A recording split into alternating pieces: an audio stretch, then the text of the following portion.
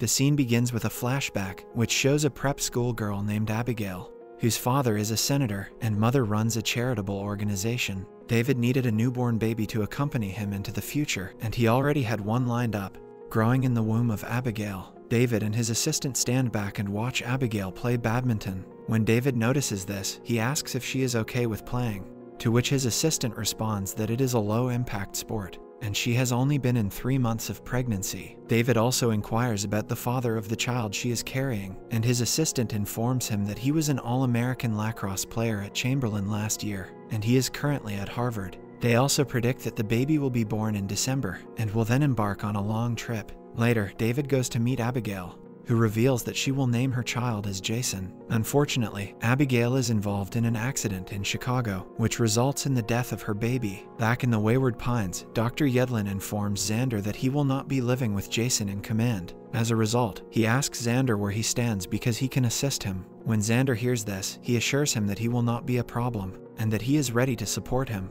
But he asks about his plan. At the same time, CJ arrives and asks that Dr. Yedlin accompany him to the mountains. When they arrive at the mountain, Jason informs them that the Abbeys have their leader back and that they can attack the Wayward Pines at any moment. With the Abbeys multiplying outside the fence, Jason decides that the only thing that can be done is to send everyone back to the hibernation chamber from where they were all reborn. Following this, Jason announces to the town people of the threat and reveals that they will be going back to sleep. After listening to this, the residents of the town begin to panic, but CJ manages to reassure them that everything is safe. Later, CJ checks the hibernation chambers and discovers that half of them are not charged. According to CJ, half of the hibernation chambers lack the energy required to keep a person alive. Jason inquires as to how many chambers are currently in operation, to which CJ responds 571. Following this, Jason pays a visit to Dr. Yedlin and instructs him to provide basic medical assessments of the people in Wayward Pines, because the evacuation cannot begin without the report. Dr. Yedlin realizes that they can't take everyone to the hibernation chamber, so Jason is planning to take the physically superior candidates and leave the rest behind to die. Jason then reveals that not all of the hibernation chambers are functioning properly. He also claims that they will take all of the first generations as well as anyone with skills that can be used to rebuild civilization. He decides to leave the troublemakers and defective people. Hearing this, Dr. Yedlin reminds him of Carrie and claims that she, too, is defective because she cannot have children. Just then, Carrie arrives to inform Jason that Rebecca is waiting for him. As soon as Jason leaves, Dr. Yedlin informs Carrie about the problem in the hibernation chamber, and that Jason will not accept defective people, causing her to be broken.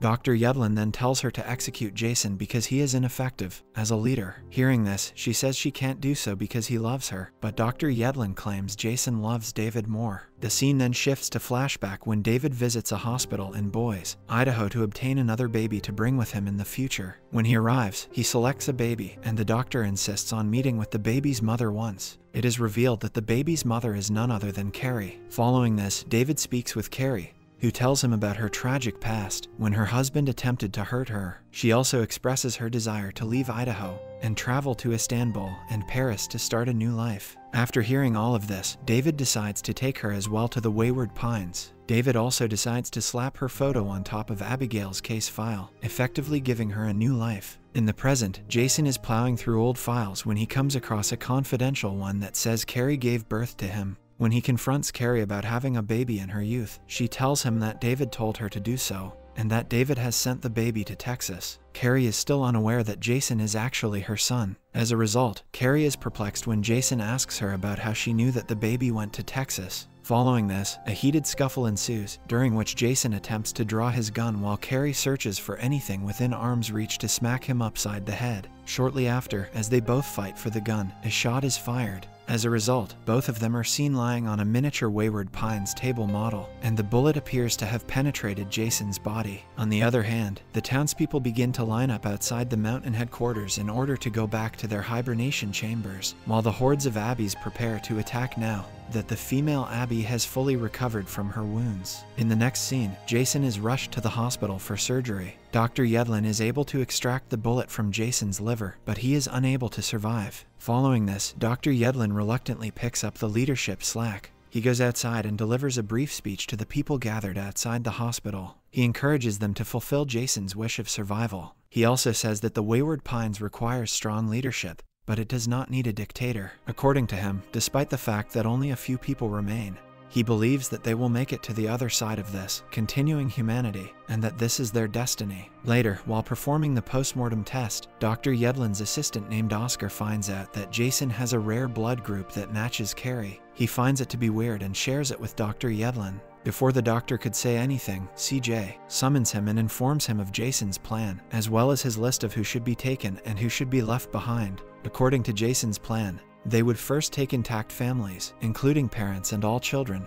which account for nearly 300 of the 571 hibernation chambers. After that, they will take children while leaving behind the adults who are non-essential. CJ claims that Dr. Yedlin, as a new leader, has the authority to alter the plan. CJ also informs that there are over 300 people who have never been woken at all, but he will be granting both a pardon and a death sentence at the same time. Later, Dr. Yedlin goes to Carrie and addresses Jason as a tyrant, but Carrie is still attempting to defend him. Following this, Dr. Yedlin informs her that Jason and she share the same blood type, easily coming to the conclusion that they are not only related, but mother and son. After learning the truth, she vomits in a wastebasket. On the other side of the fence, the female Abby has gathered a swarm of Abbies, all of them appearing to be ready to annihilate the Wayward Pines. Meanwhile, the residents of the town are divided into two groups, Group 1 and Group 2. The list of people in Group 1 are given priority, while the other group is asked to wait behind. Lucy, being a member of the first group, is taken to the mountains, while Frank, being a member of the second group, is stopped behind. As Lucy waits in line for the bus, she calls out to her brother. When Frank hears this, he rushes to his sister, but he is caught by a guard who knocks him out. Because Xander is also a member of the second group, he is stopped by the guards, who take only Rebecca with them. Rebecca sobs as she realizes she will be alone for one more time. Xander then reassures her that he will be with her as well as their baby. Both of them exchange an emotional hug and kiss before departing. Outside the headquarters, the residents of the town become aggressive, demanding that the guards let them in. During the process, one of the guards is killed. After witnessing this, CJ fires the gun into the air and orders everyone to go back home. At the lab, Dr. Yedlin records a message on the audio cassette mentioning that David Pilcher was wrong about everything. In an effort to save humanity, he created a town that is ruled by inhumanity. He also mentions that David Pilcher collected several viruses, which were stored in the lab for future germ warfare. He then reveals his plan to inject himself with 3 of the most virulent strains: bubonic plague, typhoid, and Marburg. According to Dr. Yedlin, after a 13-hour incubation period, he will walk outside the fence and let the Abbies consume him. He estimates that the bubonic plague will wipe out roughly 1/3 to half of the population of Abbies, and typhoid is water-bearing, as is Marburg, so the rest should follow suit. He really hopes that when the existing members wake up, they will possibly be able to start a new life. Following this, Dr. Yedlin drives to Xander's sugar shack, where Xander and Frank are having a drink. He asks them both to get into the Jeep and drive to the mountain. However, they are stopped by a resident holding a Molotov cocktail and claiming that they require the Jeep. As a result, Xander shoots at the Molotov cocktail, causing the resident to burn. They then proceed to the chamber room, where Xander reunites with Rebecca and Frank with Lucy. Rebecca expresses her gratitude to Dr. Yedlin for bringing Xander to her. She also encourages him, saying that only he can save the town, despite the fact that they were unable to save their marriage. Meanwhile, CJ approaches Carrie and tries to persuade her to start over by entering the chamber, but she decides to sacrifice herself and contribute for the people of Wayward Pines. Later, Dr. Yedlin returns to the lab in order to carry out his plan. But before that, he notices Carrie, who has already injected herself with those virulent strains. She believes that the town and humanity require more people like Dr. Yedlin and fewer people like her son, Jason. Dr. Yedlin provides her with morphine before letting her go reluctantly. Following this, all the people in the headquarters, including Dr. Yedlin, enter the hibernation chamber. CJ is the last to enter, and before he enters, he sees his Eileen in front of him, who lets him know that the choice to wake those people up in the future or kill them now is in his hands. However, it is not revealed whether CJ confirms or cancels the chamber termination. We just see the countdown trickle down to its final seconds on the termination command as CJ gets into the chamber. At last, we see Carrie walk out of the fence. As soon as the fence door shuts, we hear the Abby's snarling voice.